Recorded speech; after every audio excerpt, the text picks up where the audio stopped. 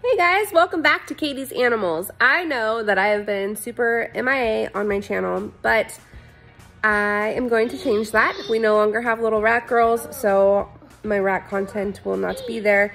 I will make a playlist for all of my old rat videos if that is something you guys are interested in. I can just compile them all together for you.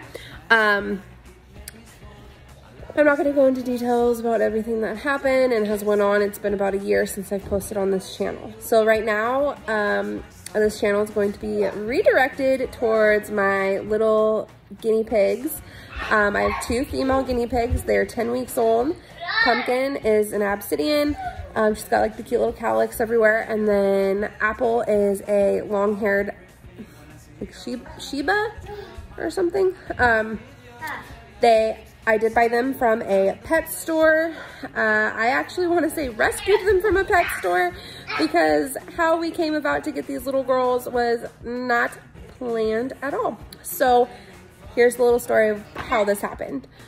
We got done eating and we were gonna go get coffee, but I had weight loss surgery in November of 2020, so I can't like drink right after I eat.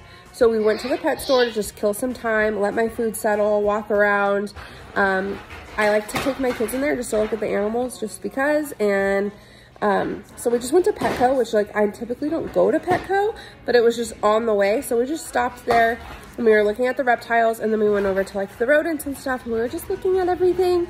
And then I see these two guinea pigs, and my dream guinea pig is a long-haired guinea pig, although the little Abyssinian is definitely growing on me. I love her so much. But I see these two little guinea pigs and I was like, oh my gosh, like I really want her.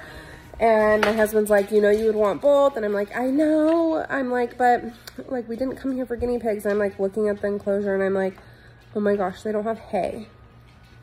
They don't have toys. They literally only had water and pellets and one little hide. Like it wasn't even like a good size hide. Like only one could fit in it at a time. And I was just like, oh my gosh.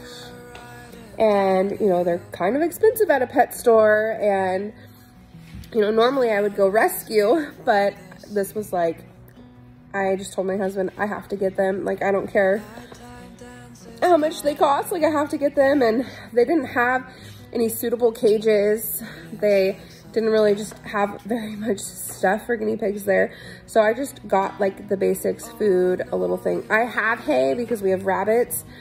And so I have orchard grass hay. So I'm like, we have some hay. I'll just get a little thing of alfalfa hay and we'll just be on our way. And then my husband's like, what are you gonna keep them in? So we did a temporary bin cage, literally for, it takes 2 days for Amazon packages to come to my house. So I ordered the Midwest cage as we were in the car driving home with them.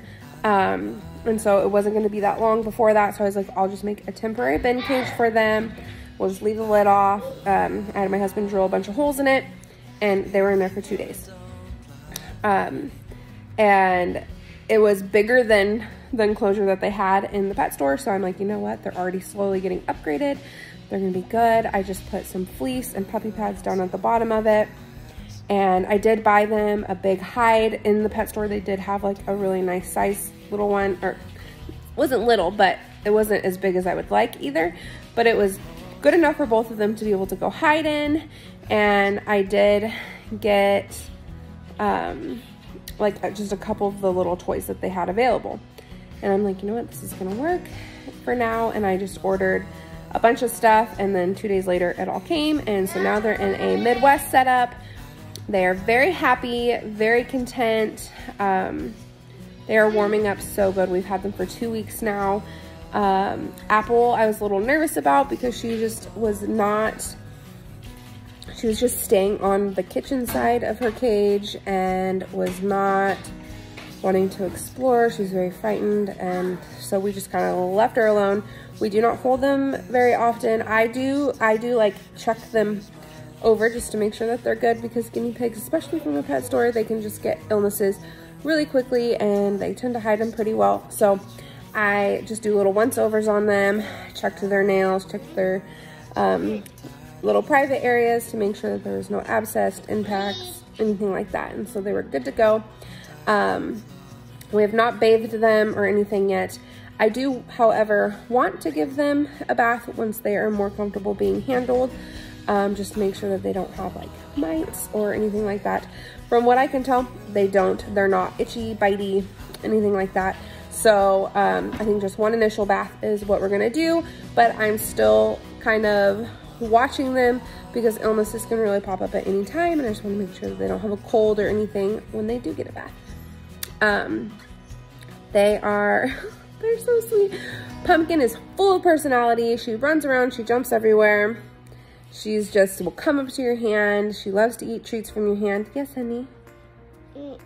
Your hand, yeah. Let me see it. There. Yeah. He's so cute. Yeah, so they're just really amazing, and I'm so excited to share our little guinea pig journey with you guys. I'm going to show you their cage right now. It is dirty. They didn't get spot cleaned yesterday because I was, I had to take my son 5 hours away to an appointment at a children's hospital, so I didn't get home until really, really late because I spent 10 hours in the car and 2 hours at the appointment. So, what are you doing? If you guys don't know, I have 4 sons, and I am currently pregnant with a little girl, and this is our last little baby. But yeah, so I have a lot on my plate, but our little guinea girls are a warmed welcome thing, and my kids love them. They do not get to just handle them, just so you guys know.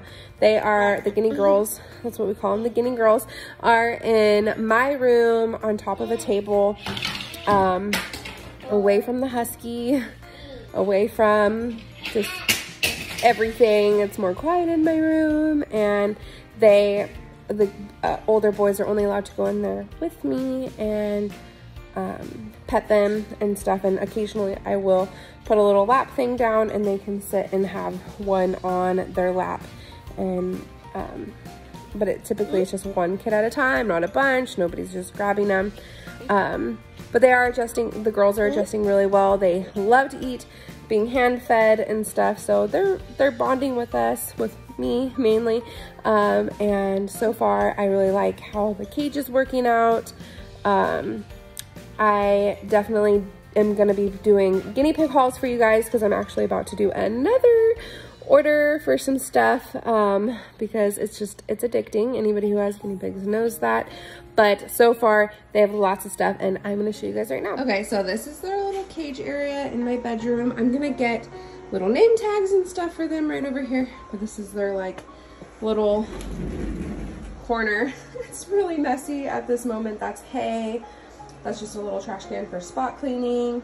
That holds some of their stuff, their food. That is alfalfa hay because they're still babies, so I just mix it in with their orchard grass hay. I use orchard grass because Timothy hay, I kind of have like a little bit of allergic reaction to it, so we use orchard grass, and I just get it from my local co-op, like farming place. There's their dirty dishes. They have not got their pellets yet today, so they're dirty. They have one big giant water bottle that they share. I need to fill it up. Under here is, you'll see lots of poop because that's where they like to lay. So you see potty pads right there. They do not chew on those. That is underneath because this is where the most wetness happens. And I just roll this up every about 2 days and completely swap that out.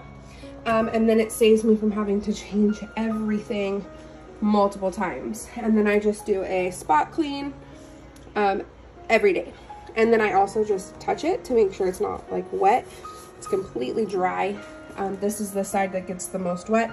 So every 3 days I'm doing their kitchen, and 2 to 3 days, and swapping this out.